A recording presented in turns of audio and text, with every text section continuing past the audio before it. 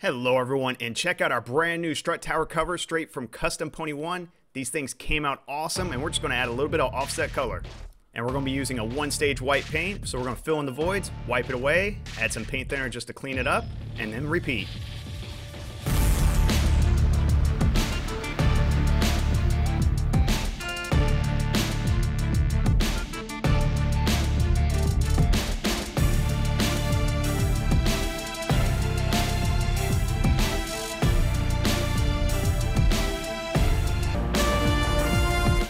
And for the numbers, we're just going to barely tap it with the brush.